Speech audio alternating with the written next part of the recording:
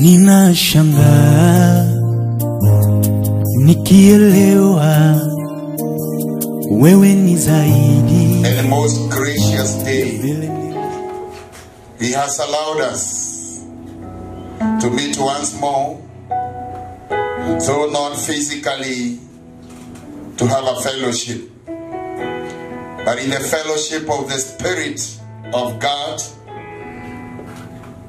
I want to welcome you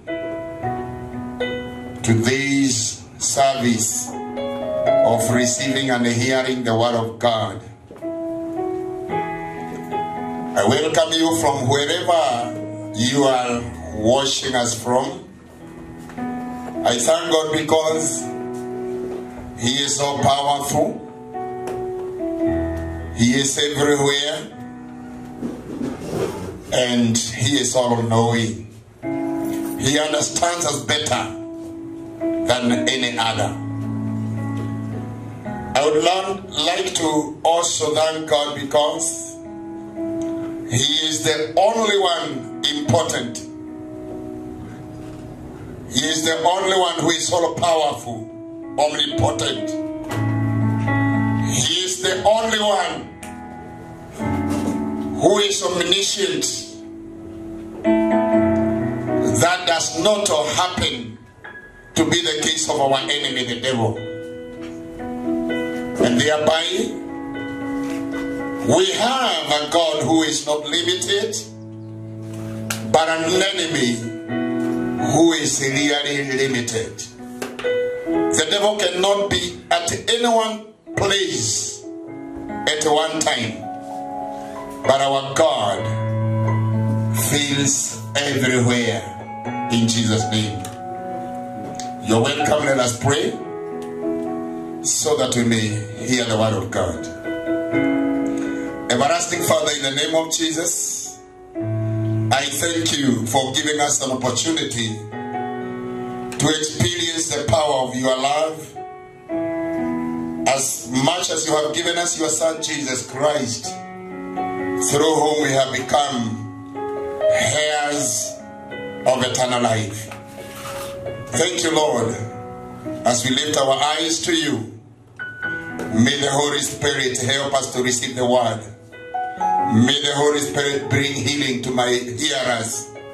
May the Holy Spirit bring deliverance, wisdom, and knowledge for the purpose of which we are doing this live broadcast. Thank you, Lord. You bless Kenya and every one of us. In Jesus' name we do pray and also give you praise. Say amen wherever you are. I also want you to join me again. I feel blessed today when I say this is the day the Lord has made, that we may rejoice and be glad in it. Not because there is every reason for us to rejoice. I believe and know in the midst of this hard and tough time in the whole world, we still need to keep on trusting on the Lord. Today I want to share a word that I believe through the Spirit of God will give you some strength to continue, to keep you standing, and after these hard and tough times, you may be a victor. All those who have been praying with us and praying with the saints of God, we need to continue in prayer and thanking God because we are nearing to come out of this hard time. In Jesus' name, I focus my eyes onto the Lord, who really is the author and the finisher of our faith. Let us remain focused in Jesus' name. We are going to read the word of God from the book of Proverbs, chapter number 4 and verses 23 to 27. Keep your heart with all diligence, For out of it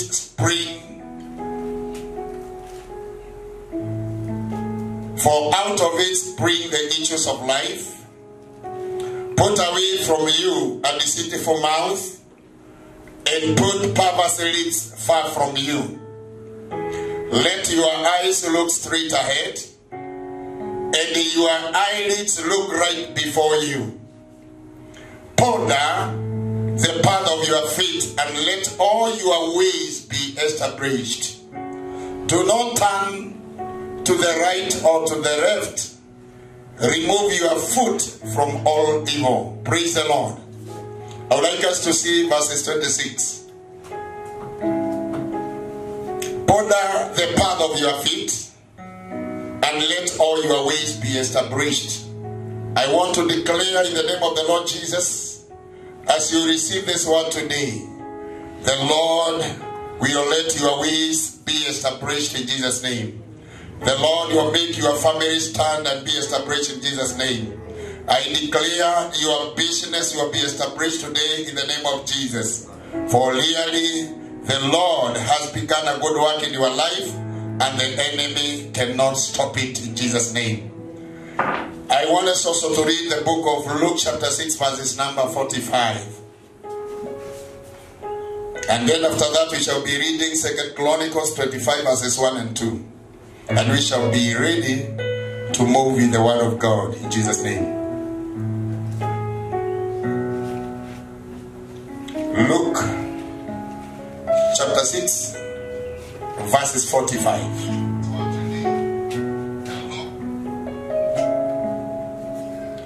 A good man out of the good treasure of his heart brings forth good, and an evil man out of an evil treasure of his heart brings forth evil. For out of the abundance of the heart the mouth speaketh. Hallelujah. Repeat after me. For out of the abundance of the heart his mouth speaketh. So if a man is evil, he will speak evil. If a man is good, he will speak good. But today I want us to understand, my topic is about guard your heart. Guard your heart, you have guarded your life. Guard your heart, you have guarded your life. The last scripture is 2 Chronicles 25 verses 1 and 2.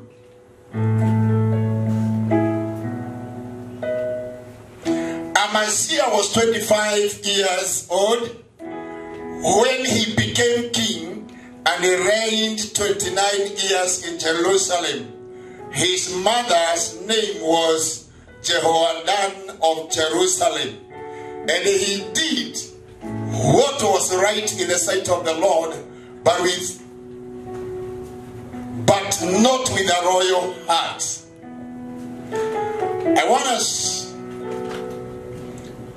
now, it happened as soon as the kingdom was established for him, that he executed his servants who had murdered his father. That was the heart. Let's remain there for a while. I would like us to think through this time ahead of us about guarding our heart.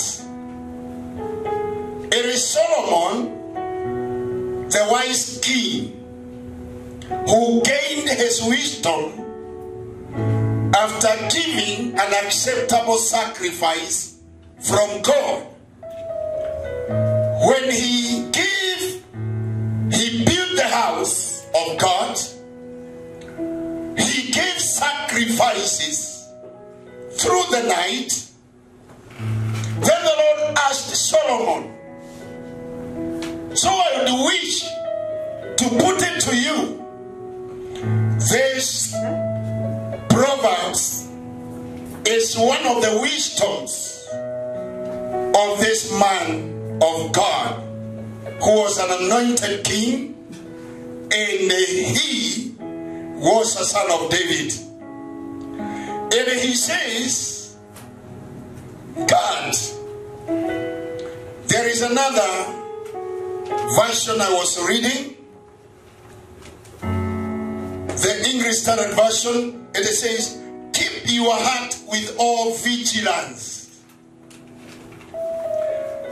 As we follow this one, we have read says, keep your heart with all diligence. But what I want you to see is what this man of God, Solomon, had in mind. God, with all diligence. And he says, out of heart, it flows springs of life. So when we talk of the heart, I may not be in a position to really talk so much about the heart. But for the purpose of our study, I would wish to say, let's use the heart to represent our thoughts. Let's use the heart to represent the words we speak. Let's use the heart to represent the decisions we make in life. Let's use the heart to represent our choices. I repeat again. When he speaks, out of the heart flows issues of life. I want us to use that concerning our thoughts, concerning the words we speak, concerning the decisions we make, concerning our choices in life as an individual person. And he says, what I would wish to bring out, the condition of the heart of man is very important. It is very important from the fact that it always determines how a person responds to life situations. It always determines how a person behaves in circumstances. And it determines how a person will agree to things and disagree to things. So that's why the Bible is saying it is a fountain where issues of life. This man still says, as a man thinketh, so he is. Even during this time of COVID-19, even during this time which is very hard, it has appeared to be very difficult. Your decisions will be determined by the condition of your heart. If you say, I cannot make it, I guess you may never make it. If you say, I will not die, I believe you will not die. Today I have come to declare, you will not die. I have come with a wisdom, a word of wisdom, that the Bible says, we focus our eyes, and we focus our eyes on purpose. What is your purpose today? What can you declare today? I shall face tomorrow in the name of the Lord Jesus. Somebody say it. I may not know what the future holds, but I know who holds the future. Can you celebrate that with me? But I may not know what tomorrow holds, but in my heart I have believed in him who holds the future. So the future is good, although today there might be some darkness. God said, let there be light, and there was light. And today that powerful word of God, Jesus is light. I have the light of God. So I declare in the name of Jesus, darkness will not continue hovering over your life. Darkness will not continue hovering over your family. Darkness will not continue hovering over every business you started before COVID-19. And now there is nothing that you can show. But I declare in the name of Jesus, there is life in him you have believed. In Jesus' name. Let's continue. When we guard our hearts, we guard our hearts because the heart is the source. Rather, it becomes the key factor. The issuing of life. What kind of life flows from your heart?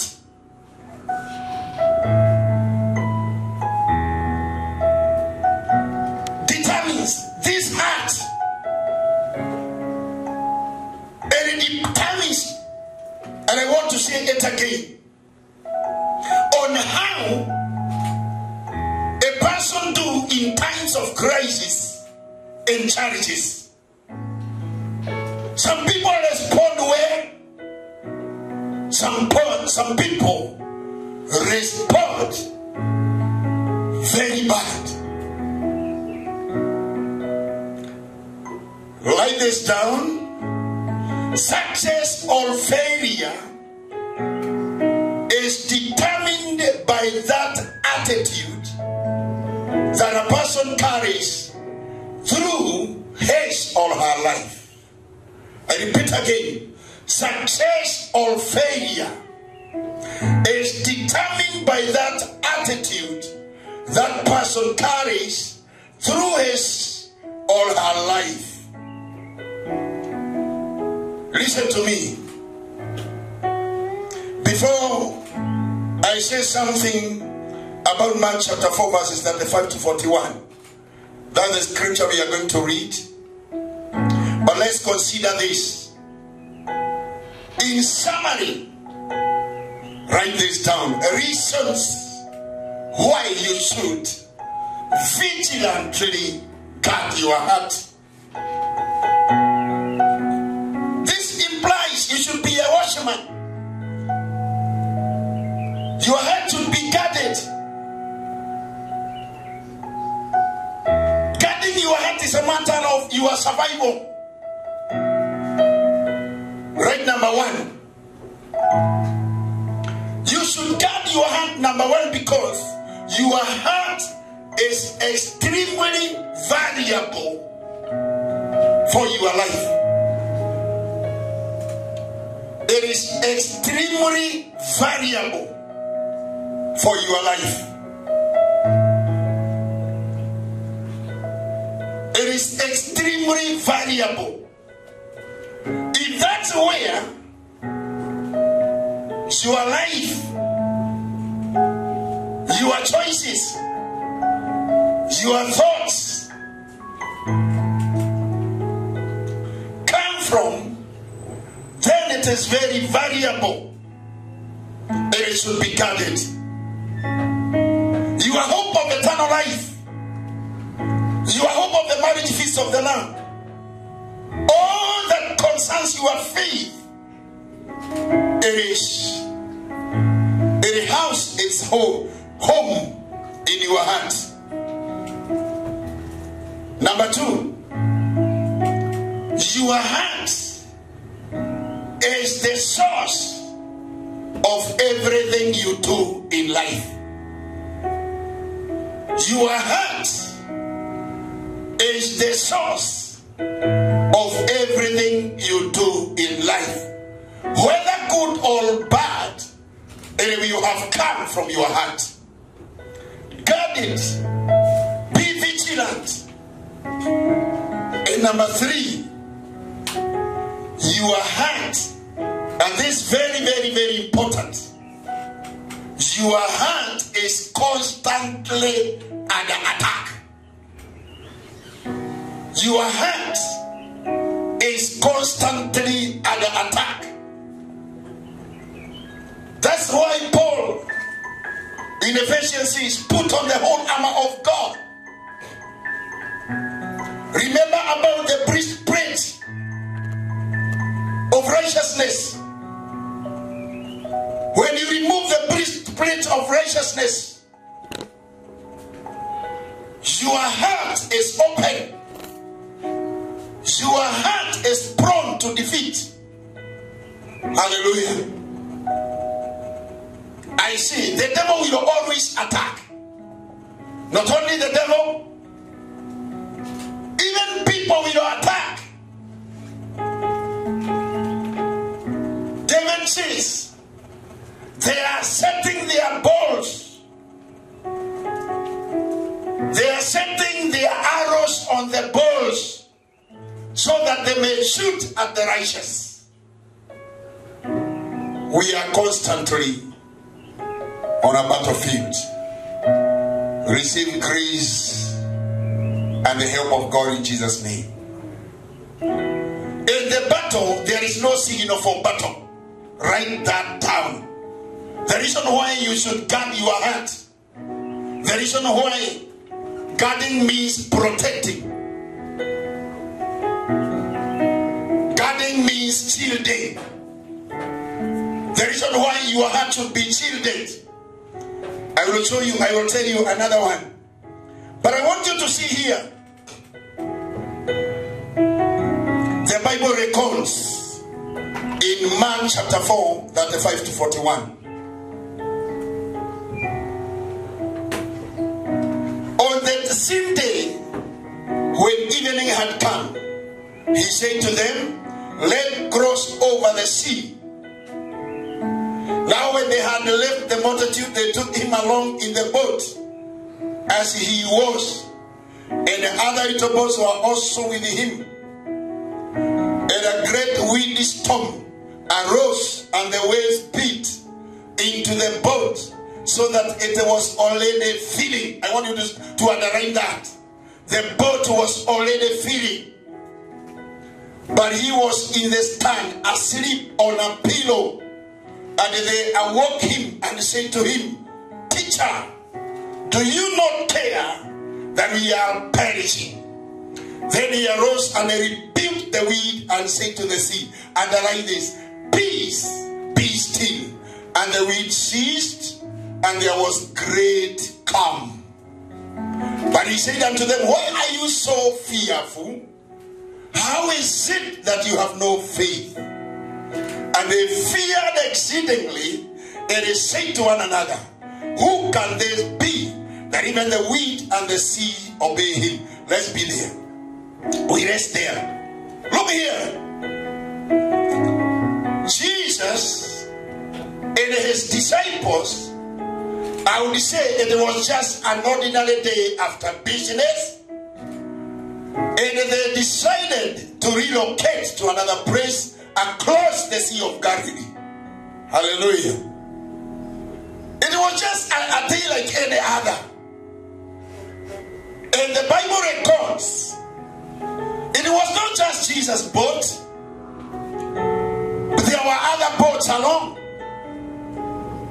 And the Bible says, Jesus, when he entered the boat, maybe because he was tired after preaching and doing the work of the kingdom of God, he needed to at least rest.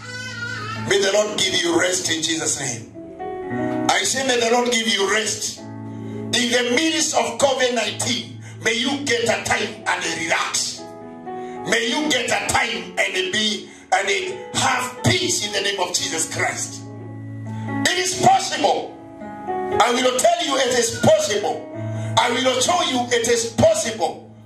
You can rest in the midst of a storm. We have followed one who is the master of the universe. We have followed one who is all powerful. Jesus is not like any other. And when you have him in your life, you know the Bible says that in Christ Jesus we have become partakers of divine nature. In divine nature, we are able to get the rest, and that's where we are focused on. I would wish to put it to you, we don't need to wait until we go to heaven to have peace. Hallelujah. We don't need to wait until we go to heaven to have some rest. You can rest in the midst of the storm when you have guarded your heart. The Bible says he was comfortable. He was sleeping. Jesus was not lazy. He was not sleeping because he was lazy. He was sleeping maybe because he was resting after hard work. And in his sleep, you see, he took a pillow. I can see he really wanted to relax. May the grace of God give you a comfort that can make you rest and relax in the midst of these hard, tough times. Lift your hand and say, the storms will be over soon. I say the storms will be over soon. Look at Jesus. We have two categories of people. When the storm arose, number one, the disciples were afraid. The disciples feared. What was their reaction? They got upset about Jesus. Hallelujah. Get this right. They were not they did not have a very good attitude towards Jesus. I want you to see. I wish you can get that. And they feared exceedingly. And they said, no. The other part. There is verses. The same symbol. Yeah, and a great wind. Yeah, verses 38. But he was in a stand on a pillow, asleep on a pillow. And they awoke him and said, Teacher, do you not care? Hallelujah. That may seem even very rude. May the Lord help us. I say, may the Lord help us. They were rude. They were upset. Do you know why? The boat was filling with water. And they were saying, we are going to perish. I declare in the name of Jesus, you are not going to perish. So, the attitude of the heart matters so much. The condition of your heart matters so much.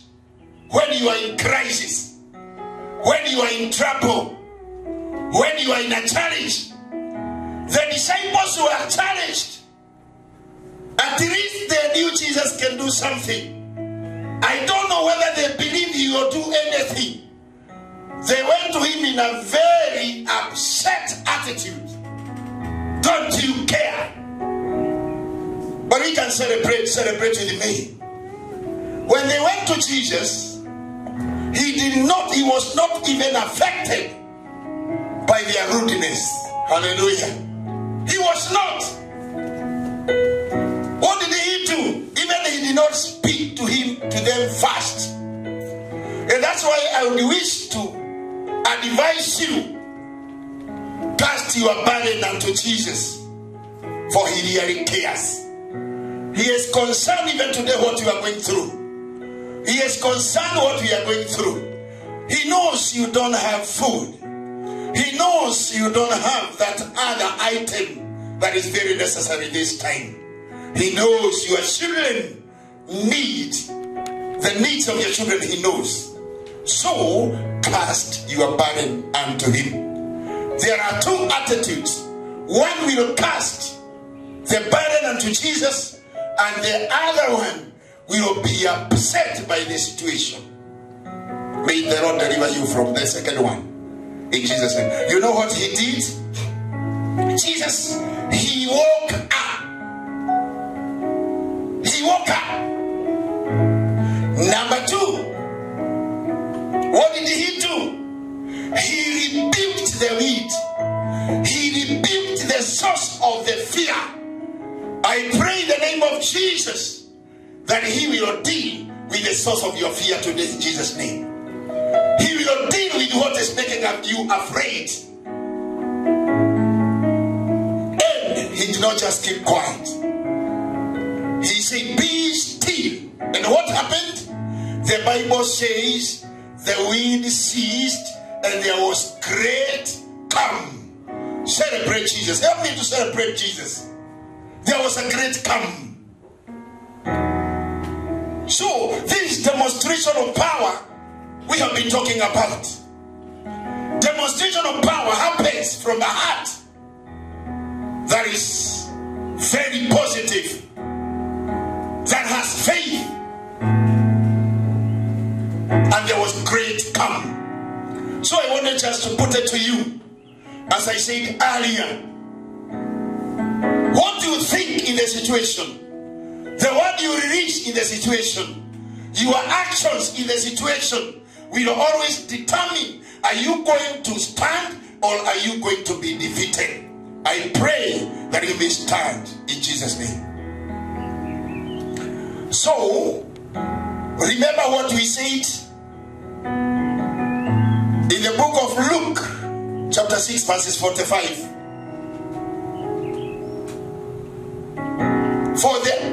For out of the abundance of heart a man speaketh.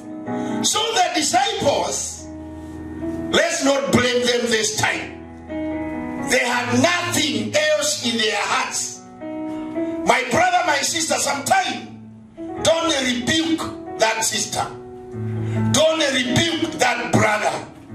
Don't rebuke that woman. Why? It is they are responding according to what has been stored in their hearts.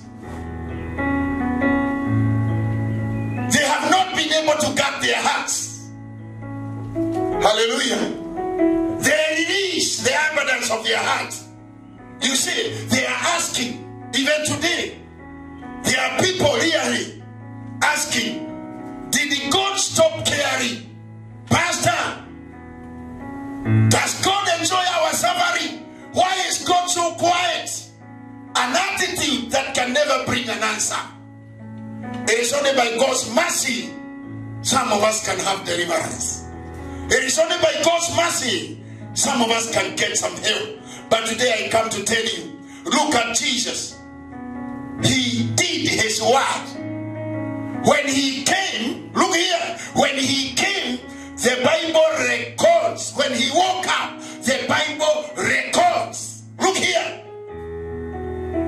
He stood. Do you see what he says? He said, peace. Be still. Hallelujah. A connection of the heart of Jesus with the circumstance. Hallelujah. He did not argue with his disciples. Stop arguing with some people. Just do what God wants you to do. You are going to get your solution. Look here. Understand this. Peace. Be still. And the wind stopped. The Bible says that there was a great calm. Where did that come from? the words of Jesus. It came from the abundance of the heart of Jesus. Hallelujah. May you receive that peace even this time in Jesus' name.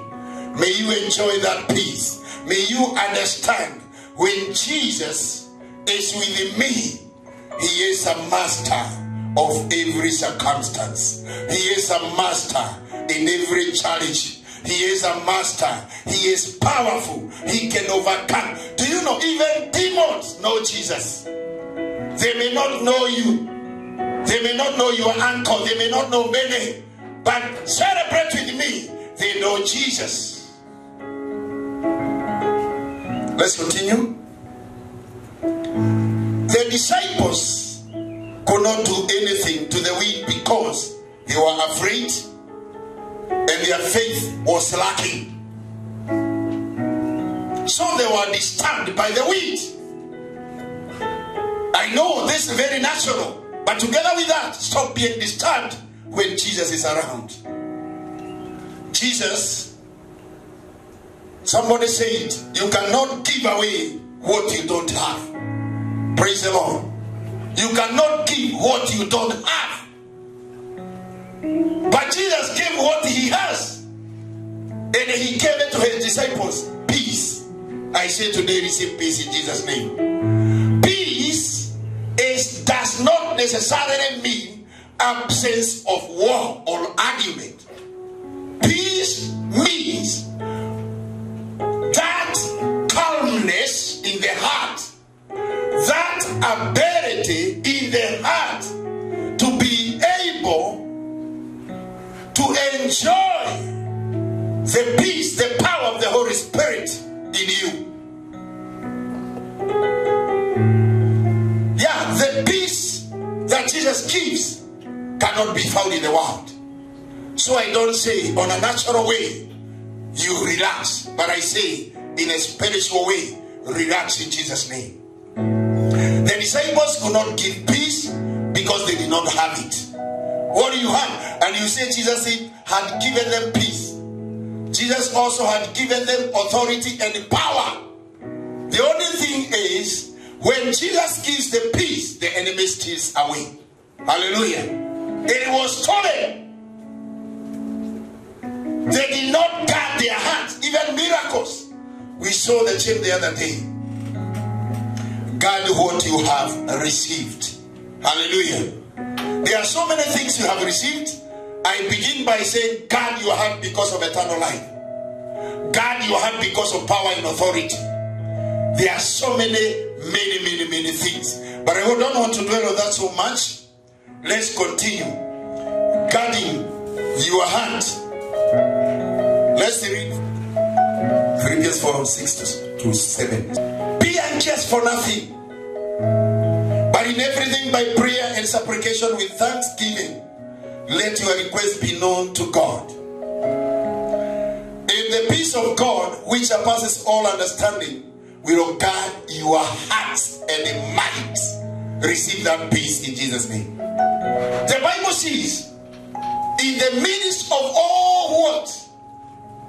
So when you have peace, it is when you have Jesus in you. It is when you have that faith, saving faith. Hallelujah.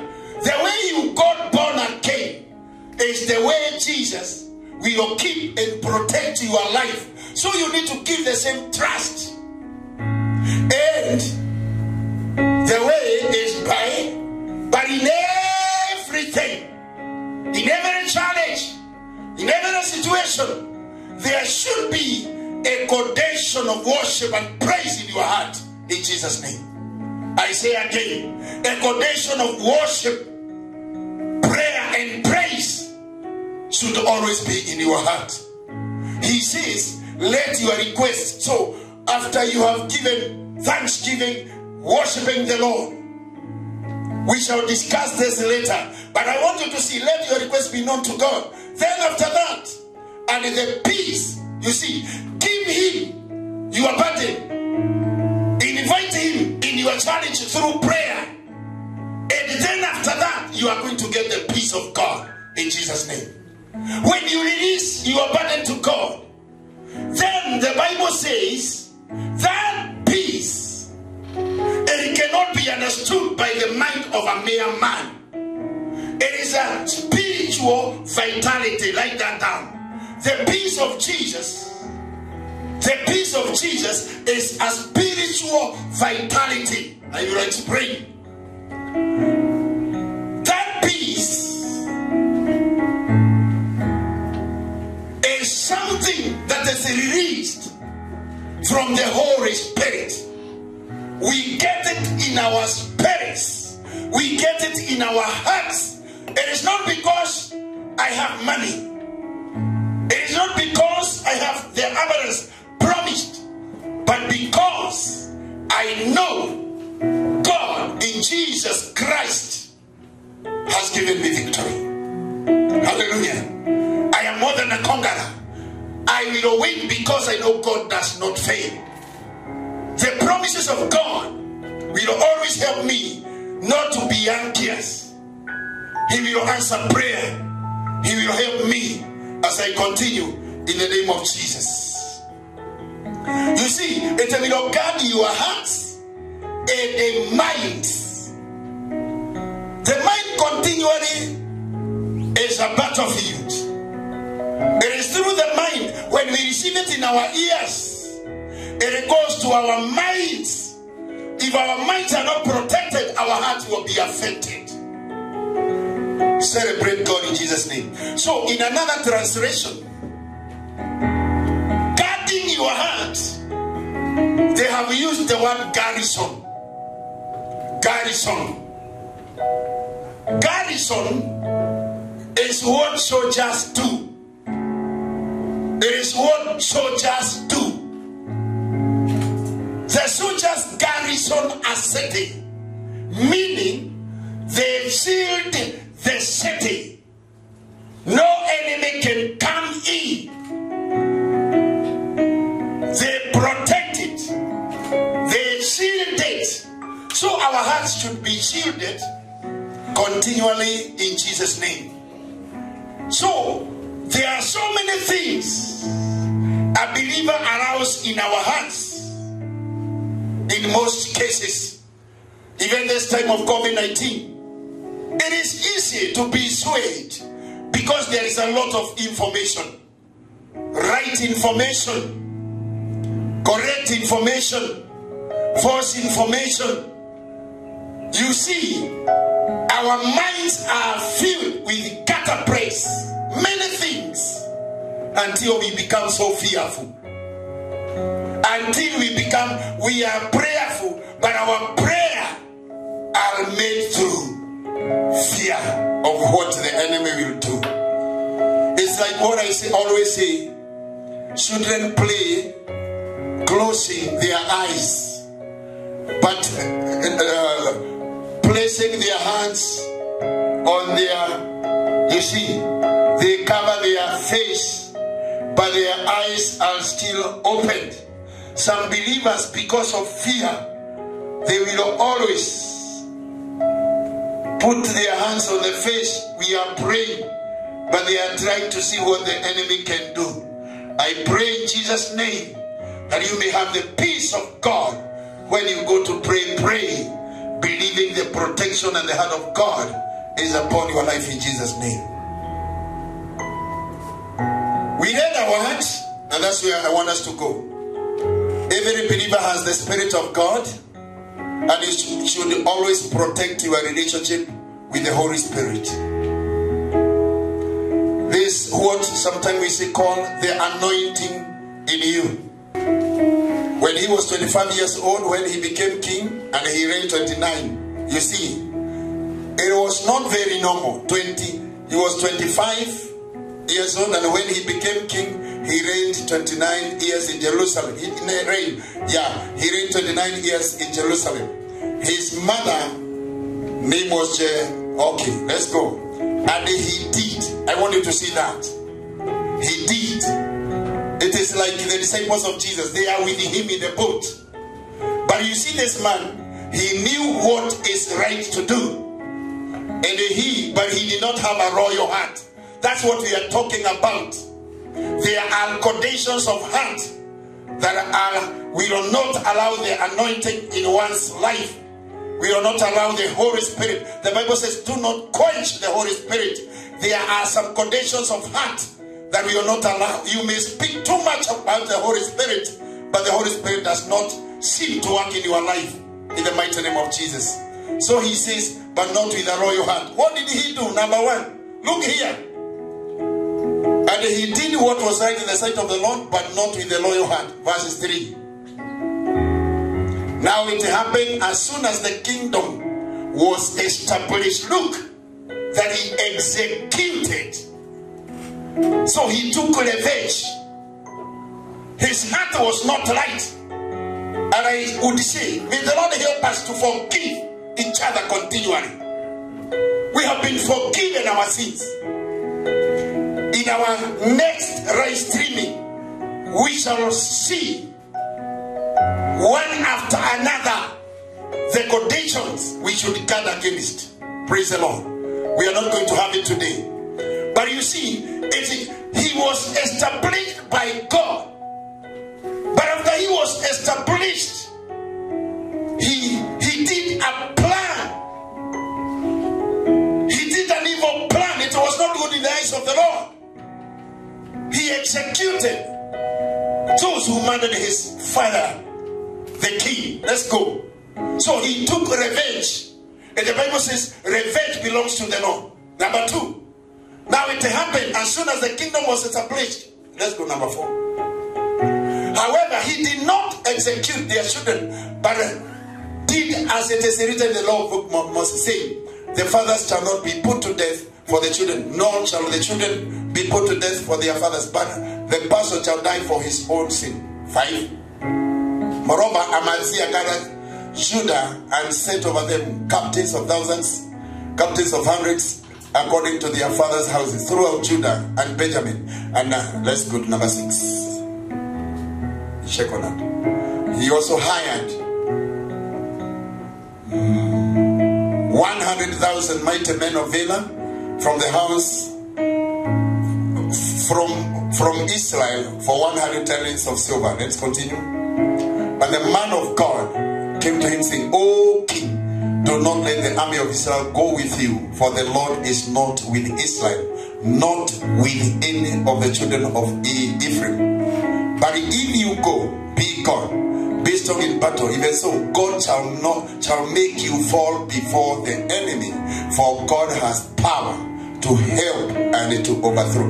Look here. He did not fully trust the Lord. He hired an army. He is told, don't go with that army. Praise the Lord. Are you getting what I'm saying? He is a king. The man of God comes and tells him, go. But the Lord is not with you, but he still goes. Hallelujah. Get that? He was not loyal. Is God speaking to us and we are not able to hear, and we are still serving him? When God has asked our hand to give him our hands, listen. When the Lord says he wants our hearts, listen to me. What is he after? Write this down. The Lord asks your hand, and he is asking for your whole life. Not some time, but your whole life should be committed to him. Even in this time of COVID-19, you should be fully committed to him. Number 2, it is your personality, the person you are. Allow the Lord to continue working on you in the name of Jesus. Receive the grace in Jesus' name. Then the other thing is this, our character. We should be like Jeremiah. The Lord would want to mold us again as we continue with him. Hallelujah. As we guard our hearts, we also examine ourselves so that we may not be like an Amaziah who really is doing some things what is right. He goes to fight the enemies of the Lord, but he goes his own way. Even when the man of God says, don't go go this time, don't do this way, he will still do it. May the Lord help us. Receive grace in Jesus' name. May the time of COVID-19 leave you studying because you remain loyal to the Lord. May you remain loyal to the Lord in Jesus' name. So, there is this other thing, our mind. The Lord wants your mind. You cannot say, I give the Lord my heart, and then your mind is not with him. We see it, the enemy will always attack you. And then he attacks through the mind. So your mind should be renewed according to the word of God in the book of Romans chapter number 12. We should renew our minds. And then finally, there is this thing we call emotions. Emotions. Our anger. You see, you should let the Lord help you to control your anger in Jesus' name. Let the Lord always help you to control your anger in Jesus' name. This man was not loyal to the Lord. He was not even able to control his anger. He executed his servant who murdered his father. May the Lord help us. So, God does not always remember, a person is not just the physical appearance. What you should guard, when you guard your heart, you are guarding your whole being. As I go to the next one, God does not look as man looketh. Allow me read, because I see my time is over. Acts chapter 3 verses 22. Acts 13, 22.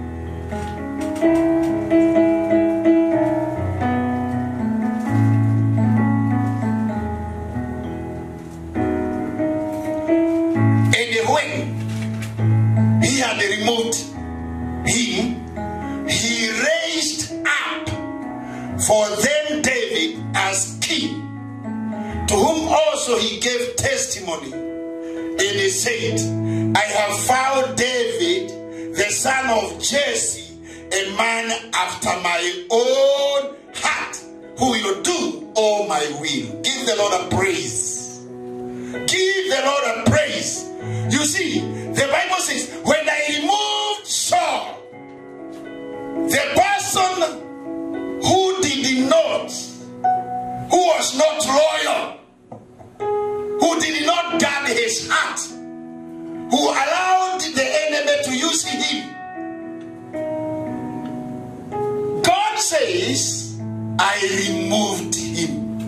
May the Lord keep you and never remove you from where he has called you.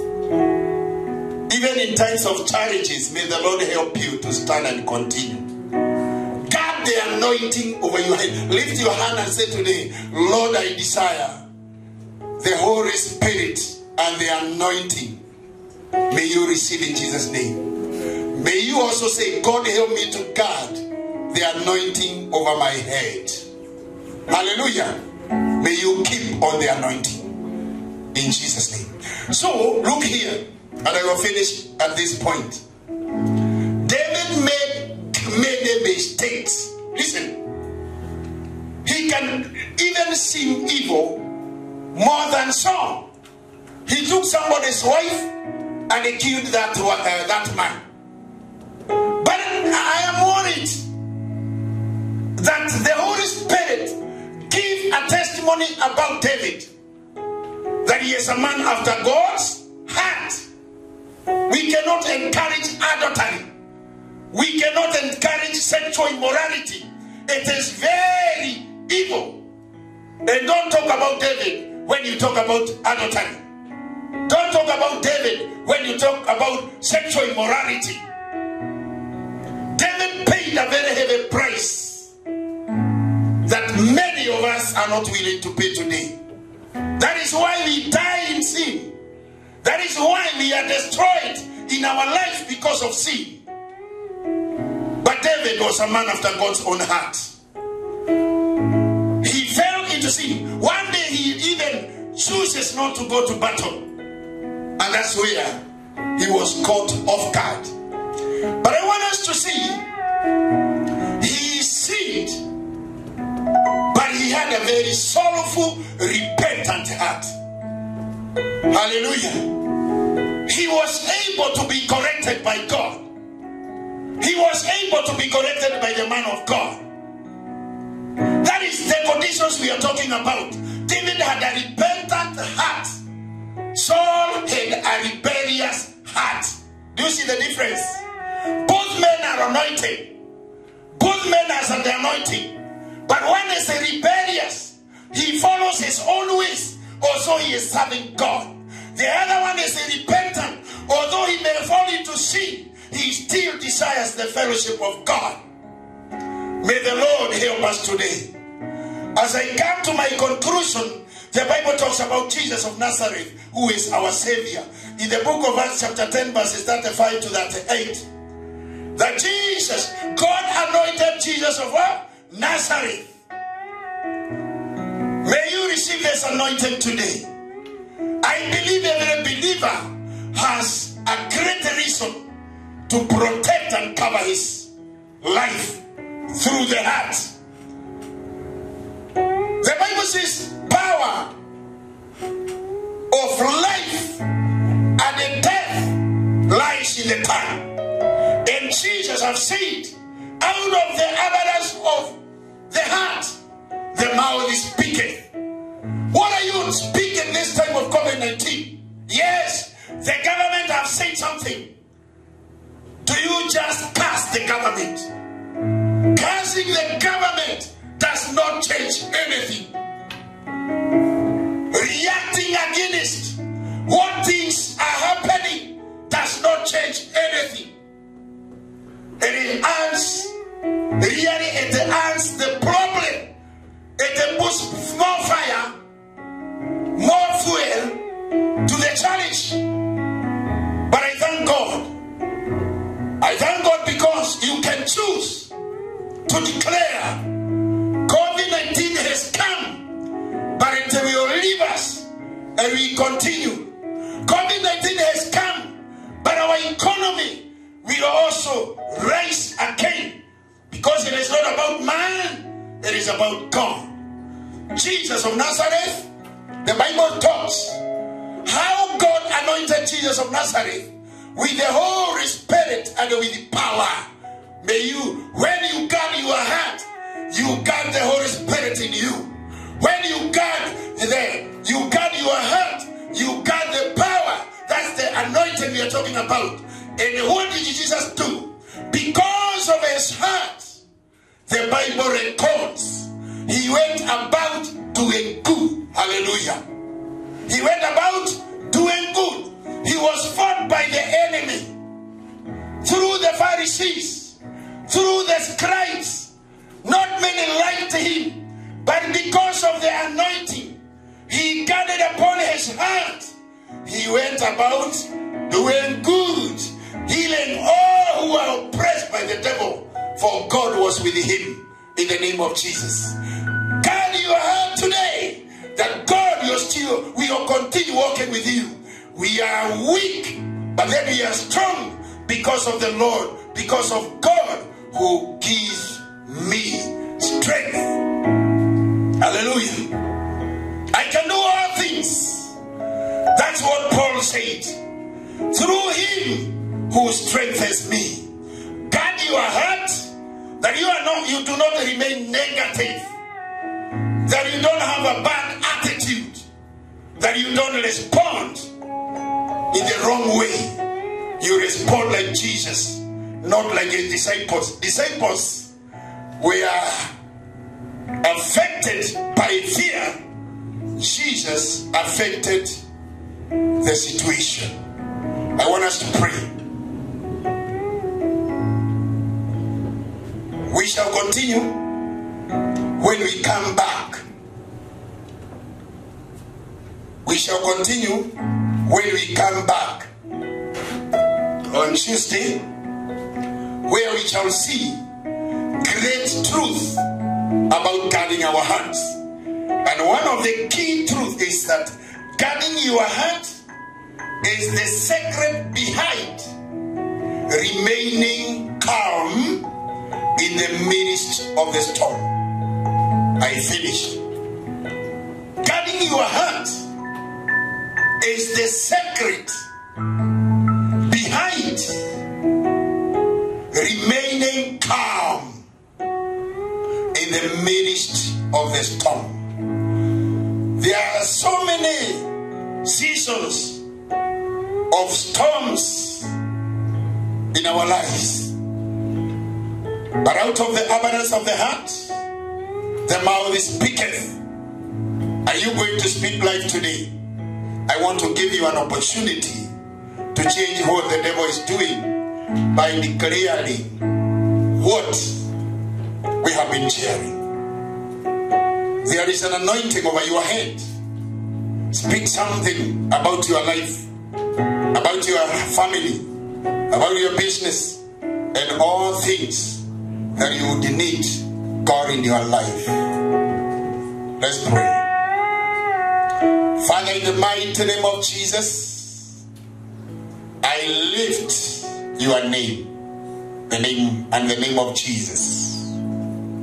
Thank you for giving us victory in Jesus Christ. I have shared your word today. During this very hard and tough time, some people were about to make some decisions that would affect their lives negatively. But I pray after this, Jehovah, let this heart choose wisely as you allow the Holy Spirit to influence this heart.